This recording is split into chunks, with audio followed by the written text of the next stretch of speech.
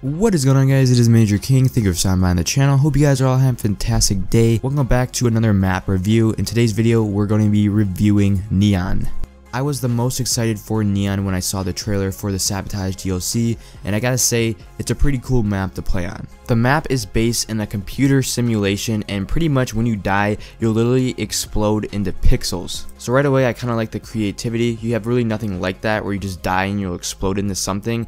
We saw it back in Modern Warfare Remastered with Winter Crash. You literally explode into presents. So you're now seeing it again in Infinite Warfare. So I first want to start off with how does it play in specific modes. In TDM, I felt like the spawns on this map were a little bit off. I kept spawning pretty close to where I died. In my opinion, I feel like that's not fair for the enemy team or my team, and I felt like there was no score streaks being earned on this map. But of course, that was only in Team Deathmatch. But the good thing about this is that Infinity Ward has the ability to change these spawns and make them better. But right now, I'm rating this map on what is it like to play this map right now. Another mode that I played this map on a lot was Domination.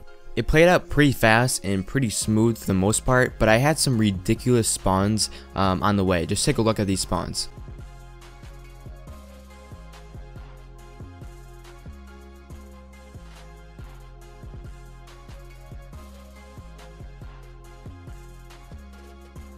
As you can see on your screen, one of them was when I just spawned in and an enemy was literally running towards me immediately. And the other spawn was when I just spawned literally on the C flag, so I started capturing it right when I spawned in. But for the most part, this rarely happened. And I felt like enemies were spawning fairly close to me as I was running around getting streaks. And you really have to keep an eye open when you're playing this map because enemies are constantly spawning around you and there's never a dull moment. Which is fine for players that like that playstyle, but for me, I felt like it got really overwhelming, but I could handle it for the most part. The last flaw I had was with the regenerating cars. So every time a car blew up, it would just regen so that car could get blown up again. And there are so many cars close together that if you're running a secondary launcher, you can literally kill like 3 guys with just 1 rocket. So I think Infinity Ward has to adjust how long it takes for a car to regenerate, because right now it's kind of insane. Just take a look at some of the clips I got.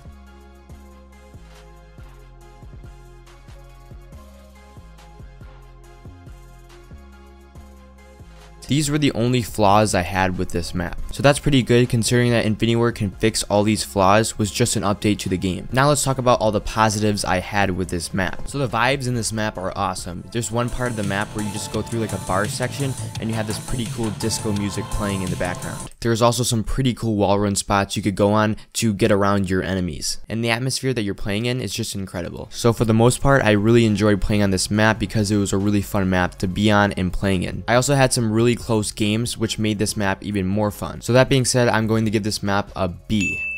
Guys, let me know down in the comments, what do you think about Neon? Do you like it? Do you not like it? What do you like about it? And guys, make sure to drop a like on the video. Don't forget to subscribe for daily Call of Duty content. As always, have yourself a fantastic day.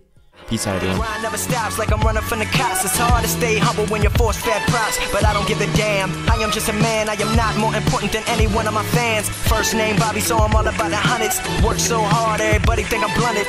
Gunning hard with the mask and Glock, and I'ma stay with extra clip.